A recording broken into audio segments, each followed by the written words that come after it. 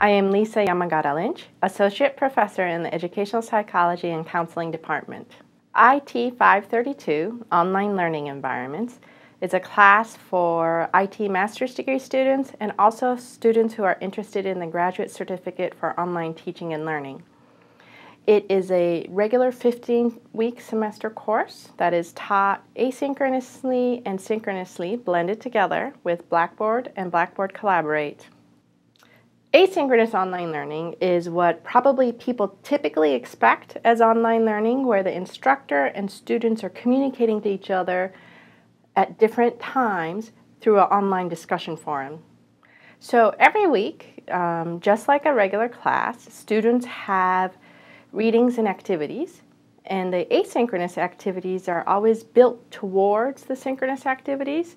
So I primarily have targeted discussion questions during the asynchronous activity that is specifically about the readings for that week. And that gives me a good idea of where students are with their understanding of the readings. So then I can design the synchronous activities specifically to target any areas of weakness, or if students already have mastered the content, then I can really focus more on skill developing kind of activities. In my class, synchronous learning is when students and myself all log into Blackboard, collaborate together at our regular class time, and it's really set up like a classroom where there's a video feed, audio feed. The class roster is always in front of you. You can see who's in class, who's not, and there's a shared whiteboard space that I usually use as my lecture board. It's like projecting your PowerPoint lecture in a regular classroom. During my live online classroom, which is usually slotted in a regular 3-hour time span of a graduate level course, I always start with logistical check-in, where students can ask me questions and I can make announcements regarding the class or tools we're using in future activities. And then there might be a mini lecture that I give, and then usually we take a break, and then there'll be 1 or 2 breakout activities where students go into what's called breakout rooms, but it's like going into a private space and students work on a problem that I give to them. I try very hard that I give the rest of the hour and a half for my office hours with them, and they just ask me questions of any kind.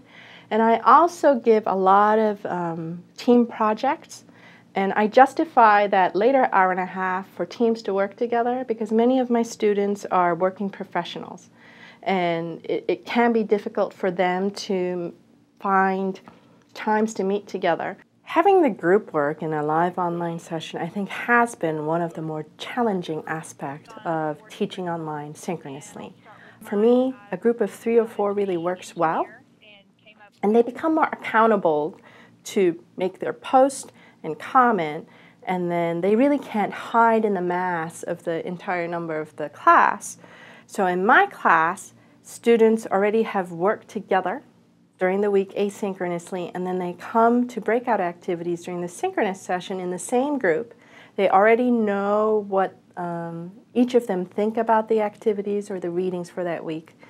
And I also learned that for the synchronous session, rather than telling students, you have 20 minutes to talk about topic A, you really have to give them a lot more detailed instruction on, you have 20 minutes to talk about topic A, and in that 20 minutes you need to accomplish 1, 2, 3, and at the end of the 20 minutes you have to be ready to present to the class what you talked about.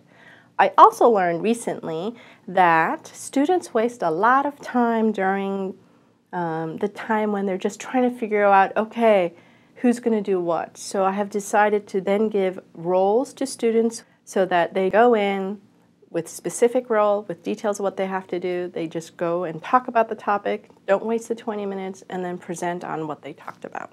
I think it's very important that they know that you're still available. You can come to any room at any time if they raise their hand, or sometimes my student will come to the main room and say, Dr. Lisa, I have a question, or we have a question, can you come down? I think at UT, a great place to start for a brand new online instructor is the Summer Teaching Institute. It really helps you with expectations, any skills you need to develop. Another place, if you can't go to the Summer Teaching Institute, is the OIT online toolkit. I think a lot of the concepts of what you need to do, what to expect for teaching online is all there. Another place would be that OIT has consultants ready for you too. It's all going to be based on how much time you're willing to put in, but there are consultants who can work with you. And then once you start teaching online, inevitably there are going to be student issues with the technology itself. And I know that many people or instructors fear, oh my gosh, how much troubleshooting am I going to be doing? A lot of times I think the answer is you really don't have to, but you really need to remind your students over and over again how to reach OIT, because ultimately as an instructor, there's nothing you can do about it.